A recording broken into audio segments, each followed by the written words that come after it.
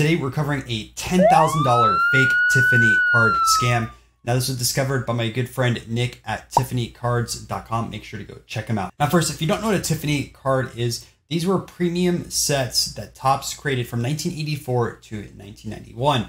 These cards had a different card stock. They use gloss on the front, and they are actually a form of scarcity during the junk wax era. A lot of people say all junk wax cards are worthless. However, Tiffany cards are valuable. You can take a look at some recent comps of the 1986 Barry Bonds or a Ken Griffey Jr. rookie from 1989. They are expensive. So normally how this scam works is someone will post a picture of a Tiffany card, and then they'll actually send you the normal Topps card, and the buyer is unaware of the difference between the two different ones. They know the Tiffany card is rarer, but they really can't tell the difference. On some years, you can flip over the card in the back and look at the star numbers. It's different for everything, so make sure to take a look online when you're purchasing a card. However, in 1989 traded, where this Ken Griffey Jr. card is, they have the same exact stars on the back, and if you turn them over, they both are bright colored. Now there's three ways that you can tell that these cards have been altered to add into the gloss. The first is the smell. It smells like chemicals. A normal card will not do this. However, he's adding in the gloss onto it.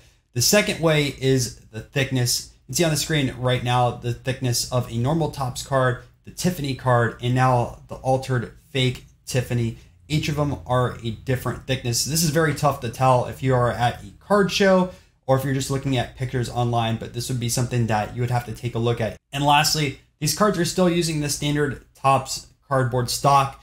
Can't really change it into that high premium one that Tiffany is using. And you can see the side image right now comparing the three different examples. Now, Genpa7399 is buying a lot of 1989 Topps traded cards on eBay and then altering them at home and reselling them as Tiffany cards. And this has been confirmed by another eBay seller that shows right here that Genpa bought cards off of them, these Ken Griffey Jr.'s. Now, Nick at Tiffany Cards got the same exact Ken Griffey Jr., identical, matched up the characteristics as you see on the screen now, and this has been added with the fake gloss. Now, as of this moment, 35 fake Tiffany Ken Griffey Jr.'s have been sold, which is just short of $9,700.